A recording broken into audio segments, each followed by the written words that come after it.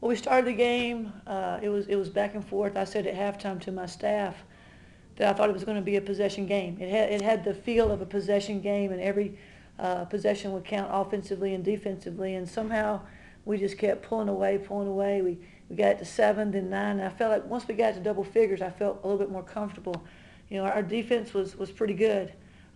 We didn't shoot the ball great in the first half, but then KG hit some big shots to start us off in the second half, and then Precious hit.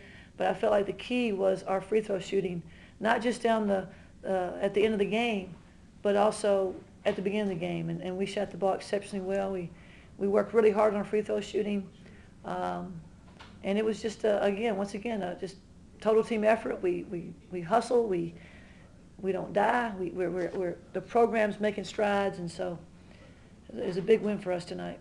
You know, it's taken a couple of years to get this program to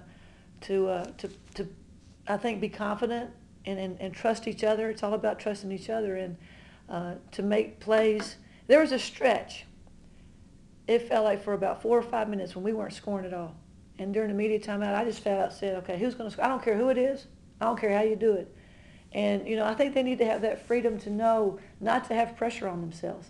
You know, this is a group of primarily sophomores and a handful of juniors that just have not been the go-to player, you know, and so we still don't know who that person is. But tonight it wasn't just one person. Everybody contributed once again. I hope I keep saying that the rest of the year. But they're just tenacious. Winning is fun.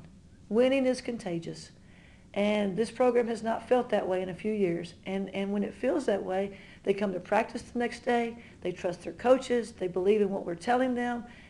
They help each other when they get tired. I mean, I'm sure they were worn out.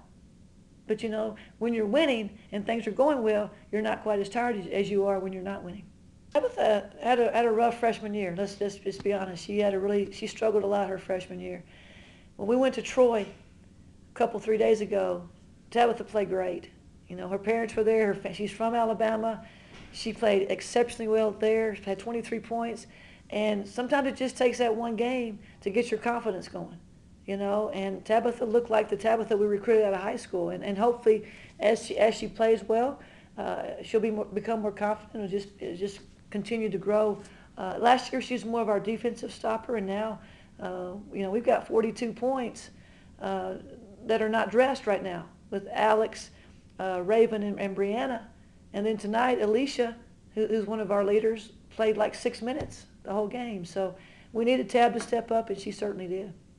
Well, I never look at the opponent until after that last game. Obviously, we know how good Notre Dame is. You know, it's going to be a tremendous challenge. It's a sellout, I hear, already. You know, we're going to go up there a little shorthanded, obviously.